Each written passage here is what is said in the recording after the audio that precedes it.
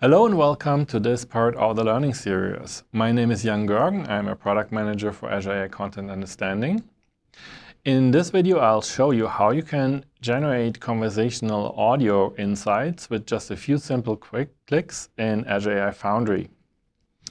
So many of our customers struggle with generating post-call analytics insights. With traditional BI systems, you get the typical dashboards, as you can see on my left side of my screen, where you see like satisfaction levels, you can see average handling times, trending topics, etc. But it's all very static and pre-processed. A more modern approach here is to have a RAG-enabled call analytics solution, like the one that I'm showing on my screen right now, which also has a chat interface where I can ask ad hoc on-demand inquiries on my data. So in this example, I put in like what are the top customer issues in the past months, and the system then gave me these results with the top 4 call drops, etc. Also gave me a little overview in a graph here, how they are distributed, etc. So how do I set this up? So let's head over to the AI Foundry homepage. Scrolling down here, I can go to Content Understanding, and then I can create a new project. My colleague Vinod has actually did a great walkthrough in the first part of the series on how this works. So I'll just head over into the project. And after project creation, I end up in the first configuration step. And here I upload an example of the data I want to process.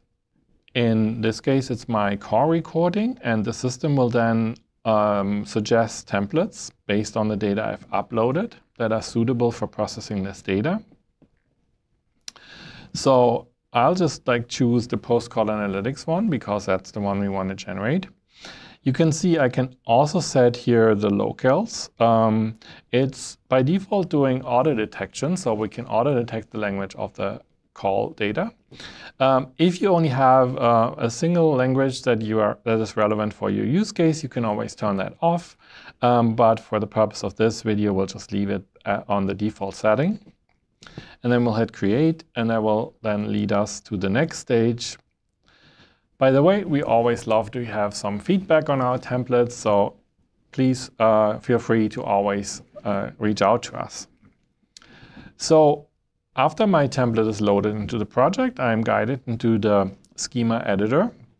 On the right side, I have some tools that can help me look into my data, so I can play back the audio. I could also get a transcription preview if I wanted to, that can help me with the definition of the field results I want to generate.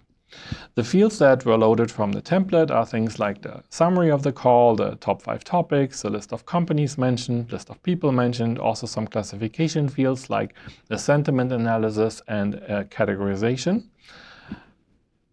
What now if I need a little bit different results for my business? So actually this is very simple, right? I can just go here, I can edit, for example, the summary, make this an issue summary instead. I also can change this to a list of strings instead of a string. And as such, it's very simple to edit my schema. And then I can also add a field here. So resolution summary to go with my issue summary as well. Also make this a list of strings. And actually, I don't think I'll need the companies, so I'll just remove that field because it's not relevant for me. And once I'm happy with all the changes to the schema, I'll just save it.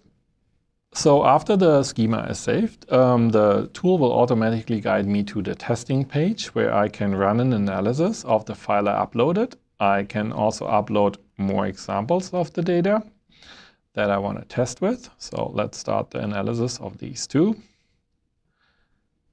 So now that my file analysis is done, I can have a quick look here. So in the middle, you can see I can play back the audio and I can see the transcript. It also has timestamps. And you can also see here that we are doing a role detection to identify which of the speakers is the agent and which of the speakers is the customer in this case. On the right side, I can see the results from the field schema that I defined in the previous step. So I can see my sentiment result here. I can see the issue summary and the resolution summaries I added along with the other fields. I can also look into the result. which will give me the JSON representation, which I can also download or copy for additional users here. Let's have a quick look at one of the other files that I processed. So in this case, this is actually a German recording.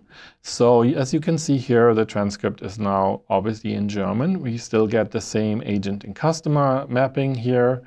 And on the right side, we do get the same fields that we defined before for this file as well. And as you can see, the results are also in English, but if I wanted to have these results created in a different language, I could always also configure that in the schema. If I need to make some adjustments, fine-tune the results a little bit, maybe they are not perfectly on point yet, I can always go back to the schema, enrich the description a little bit more, make it a little bit more specific, or add a few examples, and that will then improve the quality very quickly and easily. Once I'm satisfied with my results, I'll just go ahead and build this as an analyzer. So this is just like my post call analytics. Let's do it this way. So, and by building this specific configuration, this schema, this configuration settings will be made available on the API for at-scale processing as well. So, as you have seen, it's very easy and simple to make changes to the setup, but also it's very simple to generate these rich insights into your conversation recording data with this service in AI Foundry. Go try it out in AI Foundry, learn more on our product page, or also have a look at this great AI solution template, which will give you the end-to-end solution, show you how easy it is to integrate the API into a full solution. And this will give you the application that I showed at the beginning of the video. Thank you for watching.